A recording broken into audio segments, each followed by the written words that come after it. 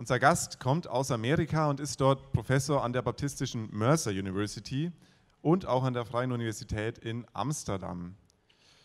David Gushee, so heißt er nämlich, ist deswegen hier, weil er in Amerika, wo die Fronten, was das Thema LGBT und Glaube angeht, ja nochmal viel härter sind als hier, wo noch mit ganz anderen Bandagen gekämpft wird, sich als Professor an der baptistischen Universität in den Sturm gestellt hat und ganz klar die Partei ergriffen hat, ganz klar gesagt hat, wie wir es auch gerade von Carsten gehört haben, es passt einfach nicht zum Evangelium, es ist nicht Gottes Wille, es ist nicht das, was unseren Glauben ausmacht, dass wir Menschen ausgrenzen, sondern der Glaube ist es, der dazu führt, dass auch LGBT-Menschen ohne Einschränkung willkommen sind. Und deswegen freue ich mich, dass David heute hier ist und begrüßt ihn bitte mit mir, David Gushee.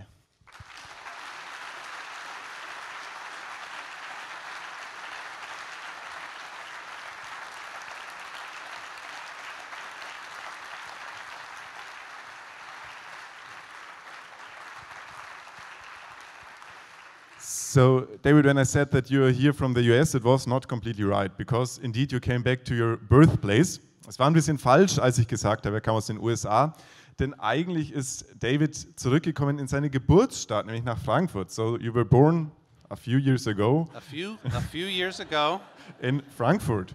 I was born in Frankfurt, that's right. My father and mother were here. He worked for the American Chemical Society. I believe he was a spy, though he never admitted it. It was Cold War days, so who knows? But yes, I was born in Frankfurt. Ich bin in Frankfurt geboren worden. Mein Vater und meine Mutter haben hier gearbeitet. Er für ein Chemieunternehmen. Ich glaube, er war ein Spion, aber er hat es nie zugegeben. So, David, when you came here back to your birth town, and I think you got a little used to the US after you were born here. What were things that really surprised you after you came back to Germany? Was there something that is really different? Ich frage kurz, ob ihm irgendwas aufgefallen ist in den paar Jahren, die verstrichen sind seit der Geburt, ob es einen Unterschied so im normalen Leben gibt zwischen den USA und Deutschland. Are there any differences? Well, you may find this hard to believe, but the trains are actually more on time in Germany than they are in the United States. We would not believe that. Es gibt viele Unterschiede, aber auch wenn ihr es nicht glaubt, die Züge sind pünktlicher hier in Deutschland. It's good that you tell us, because we don't believe in that anymore. Yes, I understand you are very discouraged about your trains, but do not lose hope. It is better. Ich verstehe, dass ihr sehr enttäuscht seid über eure Eisenbahn, aber verliert die Hoffnung nicht. Jetzt bist du heute hier, also David ist heute hier, und er hatte davor schon eine kleine Tournee. So you're here today, but you have a kind of tour through Europe. So what stations did you do yet? Where have you been before you came to coming in? I spent many days in the Amsterdam airport, it seemed. It was just hours. Ich habe viele Tage am Flughafen von Amsterdam verbracht, das waren aber nur Stunden. I spent several days in Zurich. I had a wonderful experience there with Priscilla and Torsten and Manuel Schmidt, and really I'm excited about what's happening on the inclusion front and post-evangelicalism there, and I've been here for a couple days now. Und dann habe ich ein paar Tage in Zürich verbracht mit Torsten, Priscilla, Manuel Schmidt und war wirklich begeistert, was sich da an Inklusion schon bewegt hat. I did a 7-hour podcast interview with Jay and Marco for Hossa Talk. Ich habe 7 Stunden Hossa Talk Interview mit Jay und Marco gemacht. It only seemed like 7 hours, but it was wunderbar. Es hat sich nur wie 7 Stunden angefühlt, es war wunderbar. Genau, vielen Dank. Das heißt, ihr werdet auch in Zukunft bei den Podcasts eures Vertrauens, auch bei RefLab wird es Podcasts geben und bei Glaubensweite, also guckt da ein bisschen um, da gibt es dann noch mehr von David zu hören. Ich habe jetzt genug erzählt, ich möchte noch kurz den Mann hier ganz rechts vorstellen, das ist nämlich Peter Aschoff, der heute die Übersetzung übernimmt. Vielen Dank dir dafür.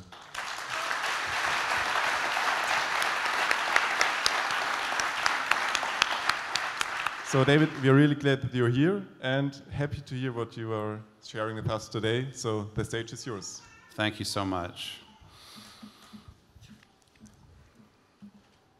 It is truly an honor to be with you here today. Es ist eine echte Ehre, heute bei euch zu sein. I think I understand the significance of this event in the life of God's rainbow children here in Germany. Ich denke, ich verstehe, was für eine Bedeutung diese Veranstaltung hat im Leben von Gottes Regenbogenkindern hier in Deutschland. It's also a significant event for the churches in the German-speaking world as a whole, who are part of a global struggle asking whether all of God's children will be included on equal terms. Es ist auch wichtig für alle Gemeinden in der deutschsprachigen Welt, die Teil einer globalen Auseinandersetzung sind. I think it is a struggle that will ultimately be won for inclusion, but it is a hard struggle and there is much suffering and many losses along the way. Und ich glaube, dieser Kampf um die Inklusion, den werden wir irgendwann gewinnen, aber bis dahin ist es noch sehr anstrengend und kraftraubend. This is indeed a global struggle. I have been all over the world doing my part to talk on behalf of inclusion, and the dynamics are pretty similar everywhere you go. Es ist tatsächlich ein globales Ringen und ich war überall auf der Welt unterwegs in Sachen Inklusion und die Dynamik ist überall dieselbe. The struggle is to end once and for all the rejection and marginalization of LGBTQ plus people in Christianity all over the world. In diesem Kampf geht es darum, ein für alle Mal den Ausschluss von LGBTQ-I plus Menschen in christlichen Gemeinden überall auf der Welt zu bewirken. The way that this rejection is articulated differs somewhat in different places. Wie sich diese Ablehnung ausdrückt, das ist unterschiedlich an verschiedenen Orten. The level of contempt and viciousness may be expressed in different intensities in different places. Und das Maß an Verachtung und Bösartigkeit drückt sich an unterschiedlichen Orten unterschiedlich stark aus. I have a ministry partner in Africa who has translated my book, Changing Our Mind, in Swahili, and his work actually risks his life and that of those who he works with. Ich habe einen Partner, der in Afrika mein Buch in Swahili übersetzt hat und der hat damit tatsächlich sein Leben aufs Spiel gesetzt. But the basic issue everywhere is the same. Aber die Grundfragen sind überall dieselben. Many traditional Christians find it impossible to treat LGBTQ people and LGBTQ Christians with equal dignity to other people. Viele traditionelle Christen finden es unmöglich oder denen gelingt es nicht, LGBTQ Menschen und Christen so wie alle anderen zu behandeln. They ultimately prove unwilling to offer full participation in Christian community on the same terms for everyone. Es stellt sich heraus, dass sie nicht bereit sind, allen volle Teilhabe in den christlichen Gemeinden zuzubilligen. They simply cannot drop the moral objection to same-sex relations that they believe is the reason why they cannot extend full dignity and equal participation. Und sie kommen einfach nicht hinweg über ihre Ablehnung gleichgeschlechtlicher Sexualität und das ist eine Barriere für sie, die die Inklusion der anderen verhindert. Even while many traditional Christians are uncomfortable to be in a place of rejection, und auch wenn viele traditionelle Christen sich unwohl dabei fühlen, Ablehnung zu verursachen, they often don't feel able to move away from it because of their reading of Scripture. Haben sie doch das Gefühl, sie kommen davon nicht los, weil sie die Schrift auf eine bestimmte Art lesen. What they don't usually know is that their reading of Scripture has been taught to them in a tradition that is debatable. Was ihnen meistens nicht bewusst ist, ist, dass ihre Art, die Schrift zu lesen, ihnen beigebracht worden ist, in einer Tradition, über die man streiten kann. So we must challenge a tradition of reading Scripture and propose a better one. Also müssen wir eine Art, die Schrift zu lesen, herausfordern und eine bessere anbieten. Many traditional Christians are also worried that if they extend full inclusion, they will be sacrificing biblical authority. Manche traditionelle Christen, viele haben den Eindruck, wenn sie volle Inklusion anbieten, dann werfen sie damit die Autorität der Bibel über Bord. They are afraid that this movement is just part of a broader theological liberalization that must be stopped before it starts. Sie haben Angst, dass diese Bewegung Teil einer viel größeren Bewegung der Liberalisierung ist, die noch bevor sie beginnt eigentlich schon gestoppt werden soll. Tragically, this means that queer Christian people get rejected because straight Christian authorities are afraid of something that has little to do with them. Und tragischerweise bedeutet es dann, dass queere Christen abgelehnt werden, weil traditionelle Christen eine Angst haben, die mit ihnen eigentlich gar nichts zu tun hat. One might say you become a symbol of liberalization and they are afraid of liberalization and therefore you are rejected. Ihr werdet zu einem Symbol für Liberalisierung und sie haben Angst vor dieser Liberalisierung und deswegen werdet ihr dann abgelehnt. And that has to stop. Und das muss aufhören. I have tried to argue that this is not a conversation about moral rules about sexual behavior. Ich habe versucht, deutlich zu machen, dass es in dieser Diskussion gar nicht um moralische Regeln für sexuelles Verhalten geht. Instead, this is a conversation about why it is that a minority part of the Christian community has been mistreated by the majority. Sondern in dieser Diskussion geht es darum, warum eine Minderheit der Christen von der Mehrheit schlecht behandelt wird. One reason I believe this is the better framing is because the indignities and injustices visited upon queer Christians often have nothing to do with what they are doing sexually. Und ich glaube, es ist eine bessere Perspektive, weil die Ablehnung und Verachtung, die queeren Christen entgegenschlägt, oft gar nichts mit dem zu tun hat, was sie sexuell machen. It's about, for example, what happens when the 15-year-old attempts to come out to their parents just tentatively and says, I think this may be who I am. Wenn also ein 15-Jähriger seinen Eltern gegenüber versucht, sein Coming-out zu haben und zu sagen, ich glaube, ich bin so. They're not sexually involved with anybody. It's not even on the horizon, but it's about this is who I am, and they are rejected sometimes cruelly by their own parents. Also der hat überhaupt noch gar keine sexuelle Beziehung, die ist nicht am Horizont. Er sagt nur, so bin ich und wird als diese Person dann abgelehnt. I have heard too many stories from too many people describing this experience for me not to take it seriously.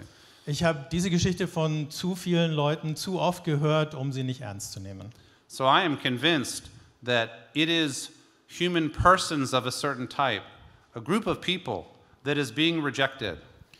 Also glaube ich, es sind Menschen einer bestimmten Art, eine Gruppe von Menschen, die abgelehnt wird. And this is what has to end. Und das muss aufhören. It's very hard to deny that the problem is an inherited prejudice towards a specific group or groups of people. Man kann schwer bestreiten, dass es hier um ein übernommenes Vorurteil geht einer bestimmten Gruppe von Menschen gegenüber. And the Bible gives us plenty of material to teach us that it is wrong for Christians to reject groups of people in this way. Und die Bibel gibt uns genügend Material an die Hand, das uns zeigt, es ist falsch, dass Christen Gruppen von Menschen in so einer Art und Weise ablehnen. Do you remember the story of Peter and Cornelius in Acts chapter 10? Erinnert euch an die Geschichte von Petrus und Cornelius in Apostelgeschichte 10. The Holy Spirit transformed Peter's perspective so that he ends this way. Der Heilige Geist verändert die Perspektive des Petrus, sodass er Folgendes sagt am Ende. He says, you know that it is improper for a Jew to associate with or to visit an outsider. Ihr wisst, dass es sich für einen Juden nicht gehört, sich gemein zu machen und einen Außenstehenden oder einen Nichtjuden zu besuchen. But God has shown me that I must not call anyone profane or unclean. Aber Gott hat mir gezeigt, dass ich niemanden weltlich oder unrein nennen darf. Our tradition has taught Christians to call some other Christians profane or unclean. Und unsere Tradition hat Christen beigebracht, andere Christen als weltlich und unrein zu betrachten oder zu bezeichnen. It has taught us not to associate with people, but to make them outsiders. Sie hat uns beigebracht, uns nicht mit diesen Menschen gemein zu machen, sondern sie als Außenstehende zu behandeln. It is this tradition of exclusion and prejudice that is the sin in this situation. Und es ist diese Tradition des Ausschlusses und des Vorurteils, die die Sünde in dieser Situation darstellt. And it is this sin that must now end. Und diese Sünde muss jetzt aufhören.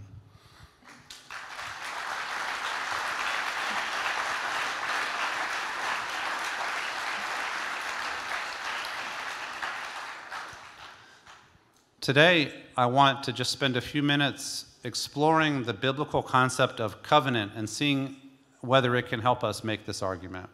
Ich möchte heute mit euch ein paar Minuten das biblische Konzept des Bundes erkunden und schauen, ob uns das ein bisschen hilft.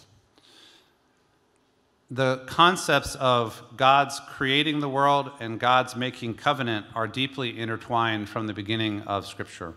Und die Konzepte, dass Gott die Welt erschaffen hat und dass er einen Bund schließt mit den Menschen, die sind am Anfang der Schrift schon eng miteinander verwoben. Our Creator made a good world. Human beings sinned, and God responded by making covenants with us. Unser Schöpfer hat eine gute Welt erschaffen, Menschen haben gesündigt und er hat darauf reagiert, indem er mit Menschen einen Bund schließt. This is the main thing we should see in Genesis 1 through 11. Und das ist das, was wir in Genesis 1 bis 11 sehen. A good God making a lovely, diverse world in an overflow of creativity and power. Ein guter Gott, der in seinem Überfluss an Kreativität und Macht eine ganz bunte, diverse Welt schafft. A natural bond that exists between God and humanity, between human beings and between humans and the non-human creatures. Eine natürliche Verbindung zwischen Gott und den Menschen und zwischen den Menschen und der nichtmenschlichen Schöpfung. Yet, of course, human beings rebel against God and relationships break at every level. Aber Menschen rebellieren gegen Gott und Beziehungen zerbrechen auf allen Ebenen. According to the text, God responds in wrath, but ultimately decides to bear with humanity. Dem Text entsprechend reagiert Gott zunächst im Zorn, aber dann entscheidet er sich, es mit der Menschheit nochmal zu versuchen. And God declares to Noah, I will establish my covenant with you. Und Gott sagt zu Noah, ich werde meinen Bund mit dir aufrichten. So God does make the first covenant of Scripture through Noah with all creatures. So schließt Gott den ersten Bund in der Schrift durch Noah mit allen Geschöpfen. God promises to remain in covenant relationship with the whole creation, then and forevermore. Gott verspricht in dieser Bundesbeziehung der ganzen Schöpfung gegenüber zu bleiben, da und von da ab immer. The paradigm of covenant is established and it works its way through the rest of Scripture. Und hier wird das Paradigma des Bundes begründet und das setzt sich fort im Rest der Schrift. God initiates the covenant. Human beings are offered the opportunity to respond. Gott initiiert diesen Bund und Menschen haben die Möglichkeit, sich darauf einzulassen. The covenant offers mutual promises between, say, God and people, or also between people when they make covenants. Ein Bund besteht aus gegenseitigen Versprechungen zwischen Gott und den Menschen und auch Menschen untereinander, wenn die miteinander einen Bund eingehen. Covenant is the structure of how God relates to people and how we often relate to one another ever since, according to Scripture. Der Bund ist die Struktur, wie Gott sich Menschen gegenüber verhält und wie wir Menschen uns einander gegenüber verhalten, wenn wir uns in einem Bund miteinander befinden. And we see this covenant making through the Hebrew Bible, a covenant with Abraham and Sarah, with Moses at Sinai, with David and so on. Wir sehen Bundesschlüsse im Alten Testament mit Abraham, mit Mose, mit David und so weiter. Through the prophets, God finally promises a new covenant written on the heart. We believe this covenant is fulfilled through the blood of Jesus Christ. Und durch die Propheten kündigt Gott einen Bund an, der in die Herzen der Menschen geschrieben wird. Und wir glauben, dass dieser Bund durch das Blut Jesu Christi geschlossen wurde. Christians can be defined as those who have said yes to God's offer of a covenant relationship through Christ. Christen können definiert werden als Menschen, die Ja gesagt haben zu einer Bundesbeziehung mit Gott durch Jesus Christus. All who believe in Jesus, all who receive the covenant receive all the blessings and the responsibilities of that relationship.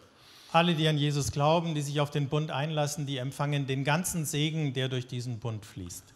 Through the life, death, and resurrection, covenant community is made, and all Christians are a part of that covenant community.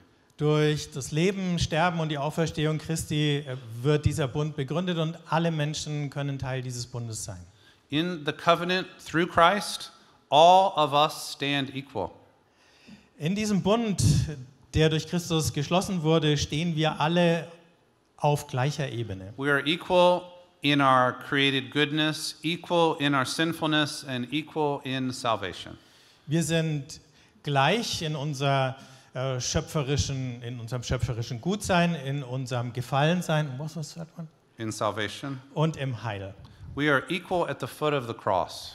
Wir sind gleich am Fuß des Kreuzes. We are equally to submit to the one Lord Jesus Christ. Und gleichermaßen ordnen wir uns dem einen Herrn Jesus Christus unter. We are equally sharers of one faith, one baptism. Und wir haben gleichermaßen Anteil an einem Glauben und einer Taufe. We are equal at the communion table. Wir sind gleich am Abendmahlstisch. We are equally gifted with the gifts of the Holy Spirit. Wir sind gleichermaßen begabt mit den Gaben des Geistes. Who does that apply to? Every believer. Auf wen bezieht sich das? Auf jeden Gläubigen oder jede Gläubige. Queer Christians are like every other Christian a part, an equal part of the covenant community that is the church. Queere Christen sind wie alle anderen Equally a part of the covenant community that is the church. und gehören der gleichen Bundesgemeinschaft an, die die Kirche ist. There is no coherent Christian theology that has first class, second class, and third class Christians. Es gibt keine kohärente christliche Theologie, die Christen erster, zweiter und dritter Klasse kennen würde. It is a violation of the covenant terms spelled out in Scripture. Das verstößt gegen die Grundsätze des Bundes, wie wir sie in der Schrift finden. There are no lesser and greater Christians. There are no second class Christians. There is only one community in covenant with God through Jesus. Es gibt keine größeren oder kleineren Christen, es gibt keine Unterschiede, es gibt nur diese eine Zugehörigkeit zur Gemeinschaft in Christus. Surely most Christians at some level, whether they can articulate it or not, understand this. Das verstehen bestimmt die allermeisten Christen, ob sie es jetzt selber ausdrücken können oder nicht. It's one reason why traditionalist churches are often reluctant to simply say, no queer people welcome here. Und deswegen zögern ja auch manche traditionelle Gemeinden direkt zu sagen, queere Menschen sind hier nicht erwünscht. They know that to openly exclude one part of the covenant community from that community is to do something very grave, very serious. Sie wissen, dass wenn sie einen bestimmten Teil dieser Bundesgemeinschaft ausschließen aus der Bundesgemeinschaft, dann ist das eine gravierende Sache. And so usually they say they are welcoming. Also sagen sie normalerweise, sie sind schon offen. Do you know where I'm going next? Wisst ihr, was jetzt kommt? Okay, shall I go there? Soll ich es mal sagen? You're welcome here, but only as second class. Ihr seid hier schon willkommen, aber erst in zweiter Linie. When we do praise choruses, you are free to sing, but you're probably not free to lead.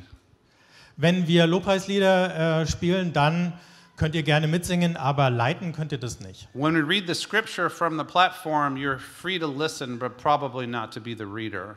Wenn wir Schriftlesungen haben, dann könnt ihr gerne zuhören, aber selber lesen bitte nicht. We'd be very happy to receive your donations, but please don't put your married name on there anywhere.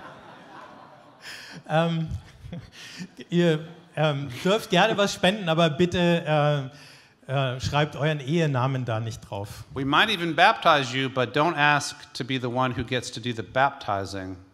That's not okay. Wir taufen euch vielleicht sogar, aber denkt nicht, dass ihr irgendwann mal selber taufen könntet. I've ridden on second-class trains and first-class trains so far, and I guess that's what happens in a capitalist system, right? Im Zug bin ich erste Klasse und zweite Klasse gefahren und so ist es halt in einem kapitalistischen System. But there is no second-class seating in the covenant community with Jesus Christ. Aber in der Bundesgemeinschaft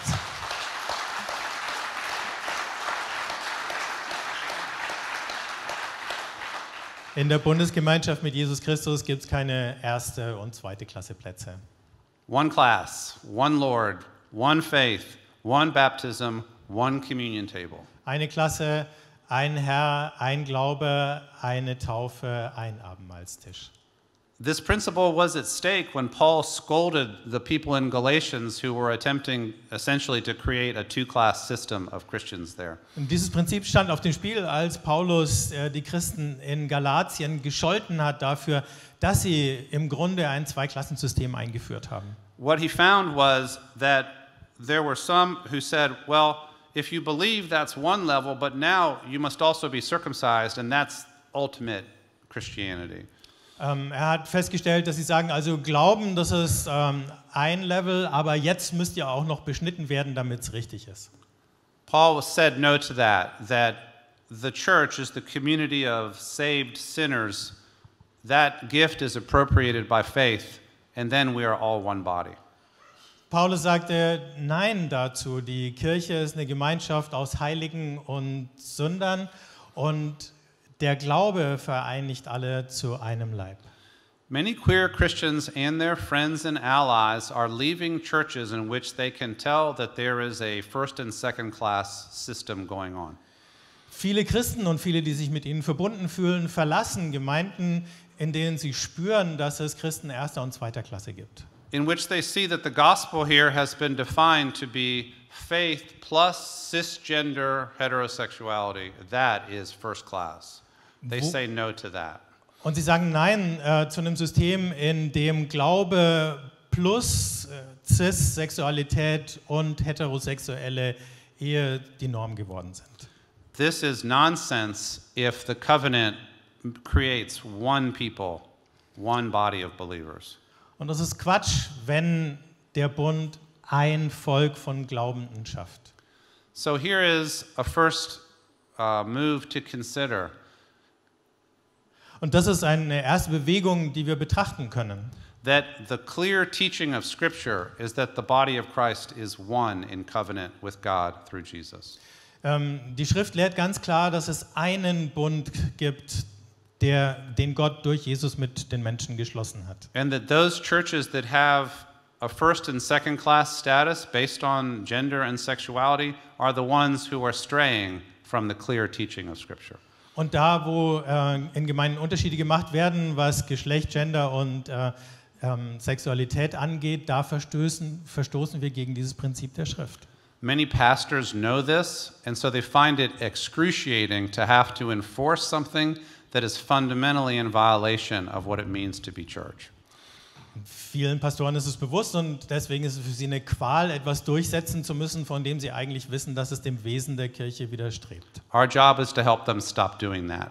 Und es ist unsere Aufgabe, ihnen da rauszuhelfen. Okay? Does that sound good? Klingt das gut? Okay.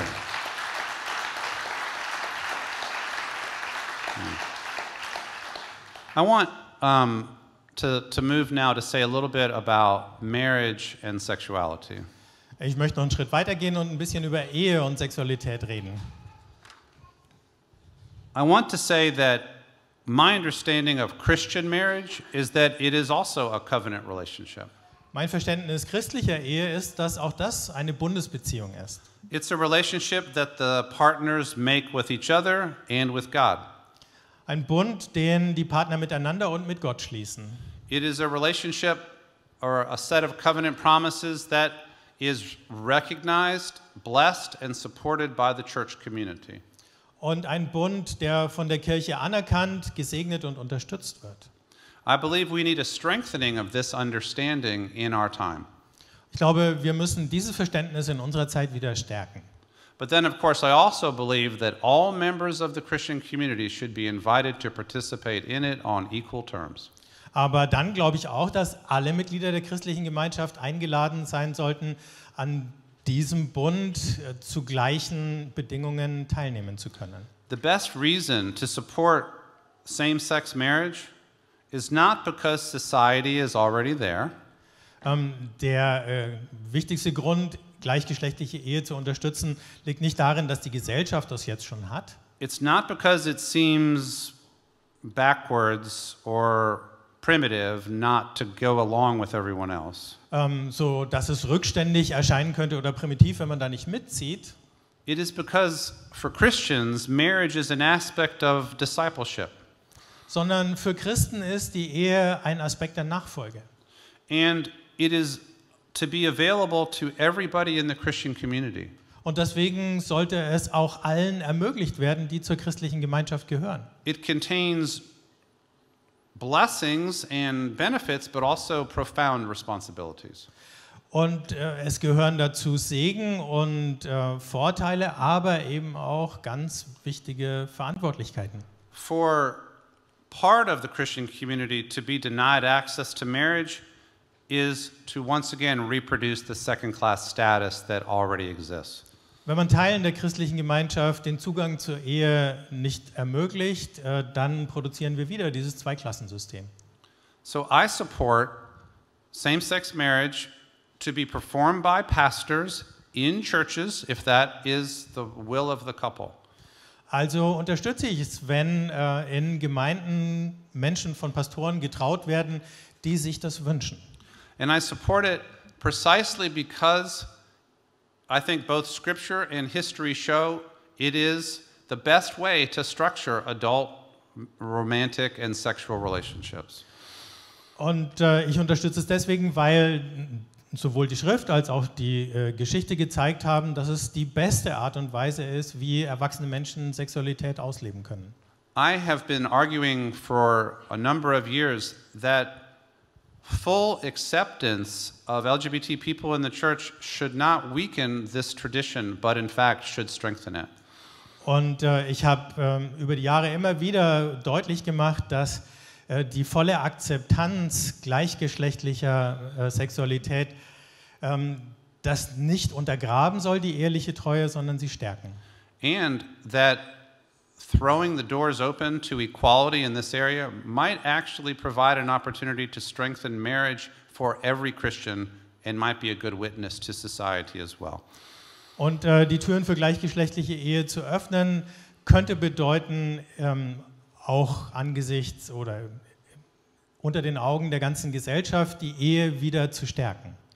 So let me review a little bit of what's out there in terms of sexual ethics and tell you why I believe this. Ich möchte mal kurz skizzieren, was es so an Sexualethik gibt, um zu erklären, warum ich zu dieser Überzeugung gekommen bin. I think the basic cultural ethic in your country and mine is it's okay as long as nobody gets hurt. In unseren Ländern ist die ethische Grundanschauung die, es ist in Ordnung, solange niemand Schaden nimmt. I've called this the mutual consent ethic. Sex is okay with whoever, as long as nobody gets hurt. Das ist die Ethik des beiderseitigen Einverständnisses. Alles ist in Ordnung, solange beide einverstanden sind. A somewhat higher level is something that I call the loving relationship ethic. Und ein bisschen höher angesiedelt ist dann die Ethik der liebenden Beziehung. Which would say that sex is okay as long as I love the other person and they love me. Die sagt, Sex ist in Ordnung, solange ich die andere Person liebe und sie mich. The Christian tradition at its best has said that adults and the children who come of adult relationships do better with covenants, something sturdier than either consent or just love. Die christliche Ethik hat gesagt, dass eine Beziehung zwischen Erwachsenen und Kindern, die dann dazukommen können, ein bisschen mehr Halt braucht als nur Einverständnis und Liebe und Zuneigung. In marriage, a covenant is sacred promises between the spouses to love and cherish and remain faithful and to bear with one another even in hard times. In der Ehe besteht der Bund aus dem gegenseitigen Versprechen der Partner aneinander, dass sie einander treu sind, auch durch schwierige Zeiten hindurch. Divorce is treated as either banned in some traditions, but mainly as an exception based on fundamental breach of the covenant. Und Scheidung wird in manchen Traditionen überhaupt nicht anerkannt und in anderen nur für den Fall, dass dieser Bund ganz ernsthaft gebrochen wurde. I think that the covenantal tradition actually makes sense with how human beings are made and what we need. Und ich glaube, diese Bundestradition ergibt durchaus Sinn, wenn man sich anschaut, wie Menschen so ticken. We are created good and yet fallen. We have tremendous capacities, but also tremendous weaknesses. Wir sind gut geschaffen, aber auch gefallen. Wir haben unglaubliche Möglichkeiten, aber auch große Schwächen. One might say we have the capacity to love deeply, to give ourselves away to another person. Wir haben die Kapazität, zutiefst zu lieben und uns an jemand anderes zu verschenken. But we also have so many weaknesses like impatience and frustration and miscommunication and all the things that challenge relationships. Aber auch so viele Schwächen wie Ungeduld, Frustration, Missverständnisse und andere Dinge, die uns fordern. When we stand at an altar and get married, we are saying, I bring all of my capacity, I'm aware of all of my weakness, I bring it to you, I bring it to God, and let's try to make a life together. Und wenn wir dann am Altar stehen, dann sagen wir, ich bringe alle meine Fähigkeiten, alles, was ich zu geben habe und alle meine Schwächen, ich bringe sie dir und Gott, dem Herrn. Und jetzt schauen wir, dass wir da draußen gemeinsames Leben machen. Sometimes we succeed in these covenants, sometimes we fail, but we have not come up with a better alternative for stabilizing adult relationships and for providing a secure environment for children.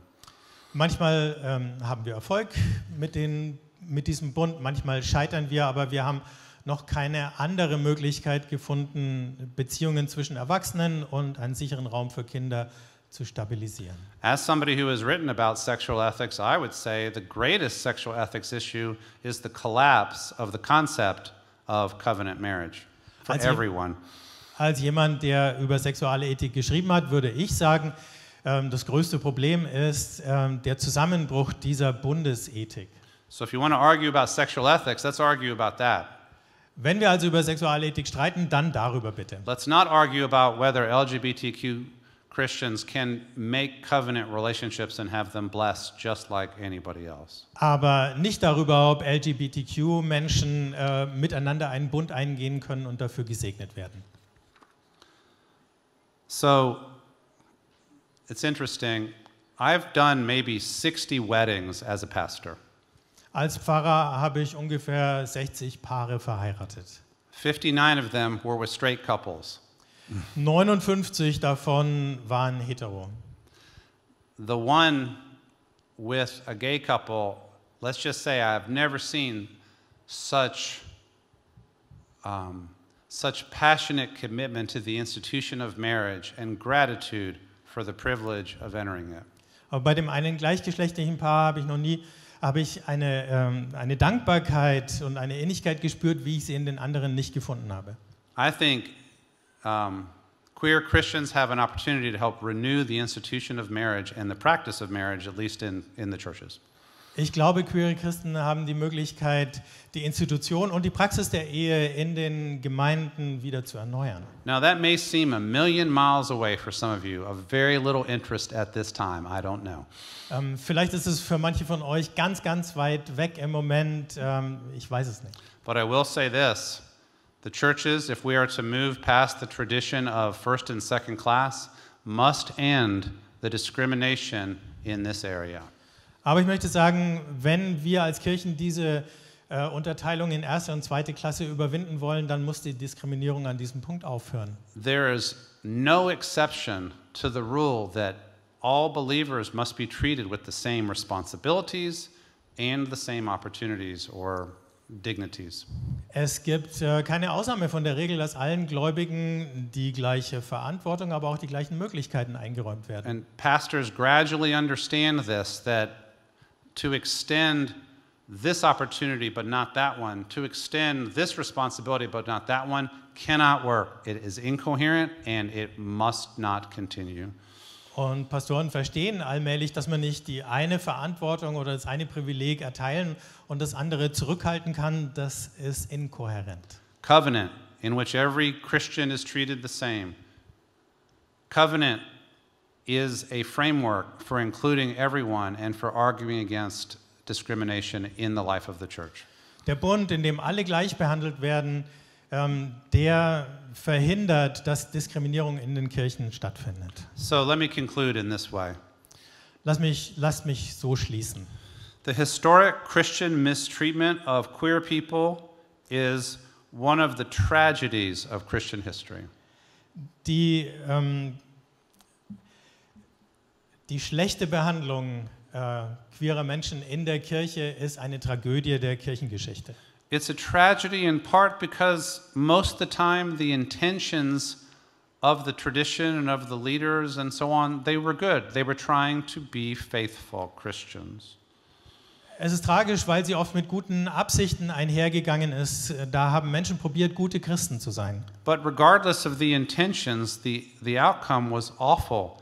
Great harm to vulnerable people in the name of Christ. Aber ungeachtet der Absichten hat die Wirkung Menschen zutiefst verletzt. No, this has happened before. Christian tradition has messed up before. Can you think of an example or two? Das hat es natürlich vorher auch gegeben. Christliche Tradition hat auch vorher schon Chaos verursacht. Fallen euch Beispiele ein? How about racism and slavery and the treatment of women as second class? We could start there and keep going, right? Wie wäre es mit Rassismus, mit Sklaverei oder dass Frauen als Menschen zweiter Klasse behandelt werden? In relation to most of these mistakes, most Christians have repented and said, okay, no more, we move on, we do better. Die meisten Christen haben über diese Dinge Buße getan und gesagt, das geht nicht, wir müssen hier vorankommen. We are at exactly that moment right now on LGBTQ-Inclusion. Und an genau diesem Punkt stehen wir jetzt mit der Inklusion von LGBTQ. Sooner than many think, this debate will be over and our children and grandchildren will wonder what the fuss was all about.